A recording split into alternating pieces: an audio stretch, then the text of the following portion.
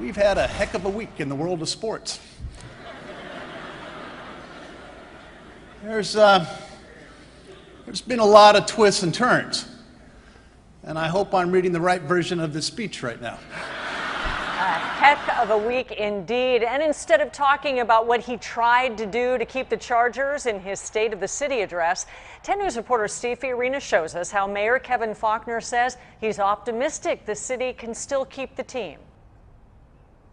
The mayor said that the Chargers have prospered here at Qualcomm for years because of generations of loyal fans, and he thinks that should count for something.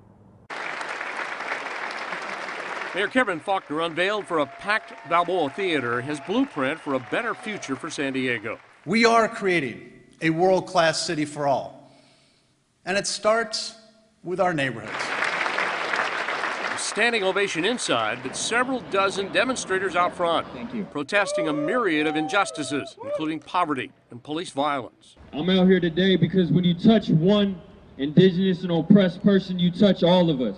The mayor spoke of park improvements, opportunities for youth, pension reform, and keeping the Chargers in San Diego. The passion, the heart, the energy that has powered the Bolts for 55 years, you can't get that in LA. You can't get that in Inglewood. You can only get that in San Diego.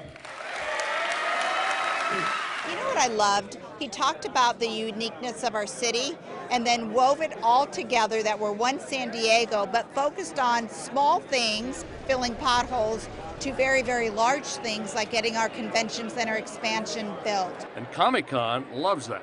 Everybody knows we have problems with lack of space. It was exciting to hear the mayor seem to be behind a contiguous space at the convention center. We always think it'll be great not only for Comic-Con, but for other companies and for companies who want to come to San Diego.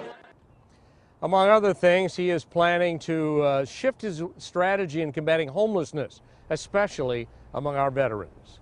Live at Qualcomm Stadium, Steve Fiorina, 10 News.